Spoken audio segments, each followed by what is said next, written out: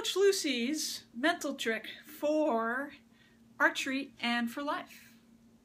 If you want to get focused and ready and jazzed for archery class, one thing that you can do is as you're coming up to the door to enter the secret archery space, whether I am in a gymnasium, cafeteria, or any other location in a corporate business where we might be in, a cafeteria or something, what you want to do is you walk up and you just want to take all that mental stuff that you got in your head from the day, this or that argument, blah, blah, blah going on, and take it and just dump it right beside the door.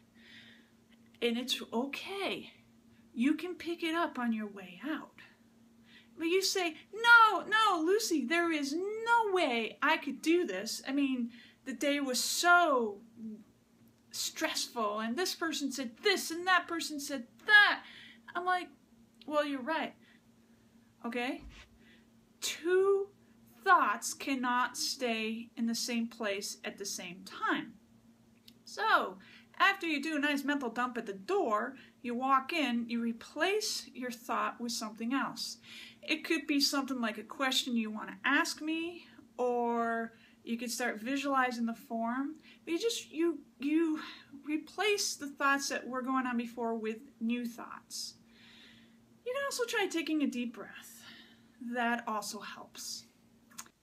And that is today's mental tip for archery and life by Coach Lucy Morris at theflyingarcher.com.